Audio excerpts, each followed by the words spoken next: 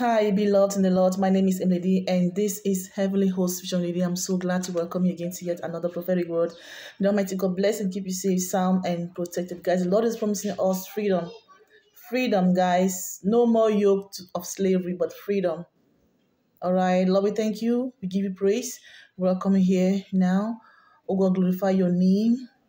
Yahuwah, you're faithful. Gracious God, is no one like you. You're the omnipotent Messiah, God. We give you praise for your Son, Yahushua, Mashiach, hallelujah. So the Lord is promising us freedom, okay?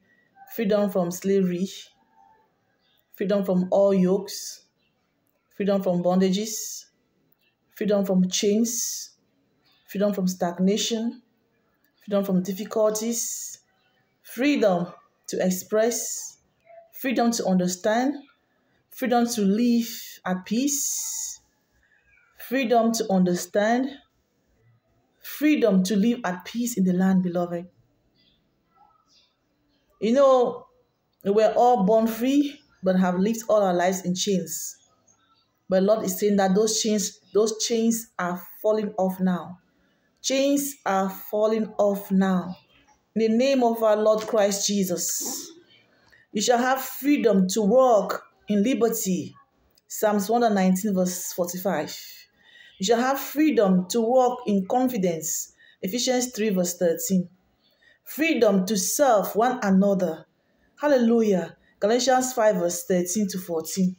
Hallelujah.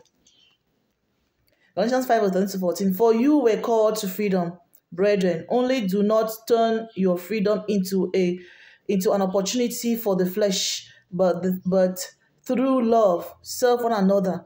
For the whole law is fulfilled by one word, in the statement, you shall love your neighbor as yourself. Yes, beloved, you have been given freedom to serve, not to oppress others. You have been given freedom to be happy, to collaborate, not to separate ourselves or being harmful towards one another, not using our freedom as a way to bring corruption, not to use our freedom in a negative way, beloved.